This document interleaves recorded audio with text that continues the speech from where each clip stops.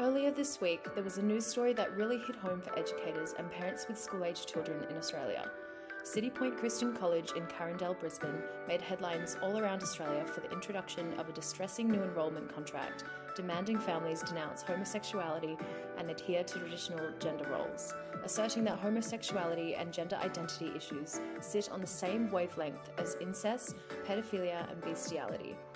This has sparked a massive amount of controversy because it's outlining that homosexuality and gender identity issues are still viewed as a pathological problem in Australia, meaning that people put up with these people but do not truly accept them. City Point Christian College has ensured that if parents and students of the school cannot accept the terms of the new enrolment contract, the school has the ability to cancel the enrolment of the student. This also gives the school the ability to cease the employment of an educator or employee of the school that identify as homosexual or transgender. So why is this even happening? The Religious Freedom Bill, a bill that was promised by Scott Morrison in 2018 when he was elected Prime Minister, to protect people from religious discrimination of their authentic religious beliefs. However, with the introduction of this bill, which is meant to minimise discrimination, does exactly the opposite by allowing schools to discriminate against staff and students, which is exactly why City Point Christian College is a critical example of what the passing of this bill in 2022 will bring more commonly among Christian and Catholic schools within Australia. Helen Clapman, a former teacher of City Point Christian College, resigned from her job on the 31st of January over the demands to sign the contract referring to homosexuality as a sin. Helen is the perfect example of how educators and parents of the school must be feeling. She has a gay daughter who luckily graduated before any of this happened, a Year 11 son whose entire world has been ripped apart, but is also a teacher at the school. Listen to what she had to say about why she couldn't sign the contract. So it was the vocabulary around the children presenting with gender issues. As an educator, my priority is to make sure that each child that I interact with feels safe. But when a child tells us with tears in their eyes that they don't feel safe, what are we doing? What are we doing? And in fact, in that documentation, it says that both at the beginning of enrolment and during enrolment, if they don't adhere to this, we terminate the enrolment. I can't work for an organisation that does that to kids.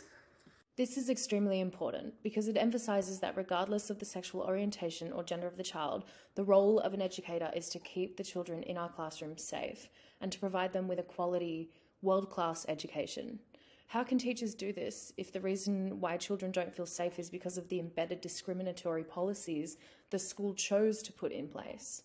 These themes of fear of homosexuality and non-binary thinking take Australia back almost 20 years to the initial panic of 2004 when the children's program Play School introduced a same-sex family to the show, sparking months and months of debate about whether it was politically correct to push gay agendas onto children. Well, doesn't this bill do exactly that for City Point Christian College? Before the children even start school, their parents are forced to sign a contract where the school is forcing heterosexual agendas onto them, right? This entire City Point Christian College debacle has raised many concerns around what the Religious Freedom Bill means for school communities. For teachers, it makes us think, will I be fired for identifying as gay or transgender if I work at a Christian school? Can I even apply for a job at a Christian school? For parents, it's, what is the main goal of Christian education? Do Christian schools care more about the sinful actions of their students over the quality of the education they provide? Can I subject my child to this? And for students, it's the constant feelings of shame, fear, or judgment, or even being exiled from their religious community.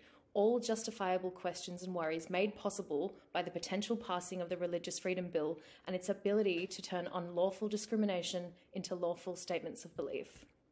I sat down with my dear friend Phil, who is a pre-service teacher from Curtin University. He's also a vibrant member of the LGBTQIA+ community, to gauge what his experience was like attending a Catholic school during his primary years, but also to get his take on the City Point Christian College media frenzy. Thank you so much for being here today, Phil. Thanks so much for having me on this podcast, Amy. So Phil, how would you describe your schooling experience in Australia? I would describe my schooling experience, I'm going to say pretty positive. I was quite lucky to have quite a supporting range of teachers throughout primary and high school, and a supporting family throughout schooling. I think the only negative part about my schooling life would have been the students and peers that, get through that side of bullying. Would you say that the role of the teacher changes between mainstream schools and, Catholic or Christian schools? Absolutely not. I believe that the activities or daily activities within mainstream and Catholic Christian schools may be a bit different, but overall the role of the teacher should be to provide quality education for a diverse selection of all students. Can you recall any times in your education at the Catholic school or even high school where you were the subject of discrimination? Yeah, absolutely. I can think of a few just off the top of my head, but one, when I was in primary school, I used to play a lot of netball. So I was kind of teased that I didn't play the football, wasn't one of the football boys or the soccer boys. So, it was very hard to really enjoy netball and have fun in sport that I really wanted to do. Boys can play any sport, just like girls can play any sport. Which leads us onto the next sort of topic of this podcast, which is the massive debacle in City Point Christian College. What was your reaction to this implementation of a new school policy? My immediate reaction was shocked and appalled. I just can't believe that this is actually happening in our life, 2022, and here we are. First of all, as what I went into personal, I just thought exactly, what if this was me? What if this was happening to me and my children? And then as a teacher, as I go into the mindset of a teacher, I just think, why would they do this to children? How could this happen? Do you think that the Christian Education National should have the right to dictate this in Christian schools? Of course not. I don't think that it's any of their business, and I think that, if anything, this should be between the parents, family, guardian, and the child. And I don't think that a child's sexuality or gender should affect their education in any way. I actually just wanted to mention that Equality Australia, which is an LGBTQIA+ advocacy group, have already had concerns about the Religious Freedom Bill, which Scott Morrison put forward in 2019 and is actually due to pass, they say, roughly this year. The concern is around whether discriminatory language like the one in the contract for City Point really makes us consider whether those statements are protections of belief or whether they are unlawful statements that will be made lawful if this bill is passed. What do you think? Well, I think when the bill was first drafted, I don't believe that they considered the whole picture. There's a massive line drawn between protecting religious beliefs and promoting religious hate. And just going back to your experience at a Catholic school, we were just talking before we sat down to record this podcast about, having to repent for your sins and ask for forgiveness. Because when you're so young and, you're doing particular things and all of a sudden you have to sit down and ask for forgiveness, sometimes you don't even realize, that the things that you're doing are sins. For example, being homosexual or transgender or even queer or asexual, any of those. Yeah, I can remember going into confession and having to ask for forgiveness for not doing the dishes. And on a serious note, the concept of sinning, it kind of stuck with me up until I was about 19 or 20. I kept telling myself that, you're not gay, you don't have these gay thoughts, you're not attracted to men, you like girls. Growing up queer in Australia, a story by David Marr talking about his experience in Christian schools. It writes, "They challenged us to take Christ into our hearts, but that first required deep acknowledgement of shame. First shame and then forgiveness. That's their business. You don't have to be a young queer for this to work. There's a trace of self-disgust in most of us that can be worked up into shame, especially in those most difficult, precious years when we are on the threshold of sex. But a young homosexual is particularly easy pickings, fearful of himself, his family, and the disapproval of the world." What do you think about that? How does that make you feel? Yeah, I have embodied shame up until I was about 20, like I said. And the funny thing is that I would never judge somebody on their religion, but they would judge me on my sexuality. I mean, overall in the classroom, our role as teachers is to make sure that gender inequality doesn't exist. An article by Jessica Alba encouraged teachers and educators to reflect on some of our own classroom practices, like, what text do we use and do they represent men and females fairly?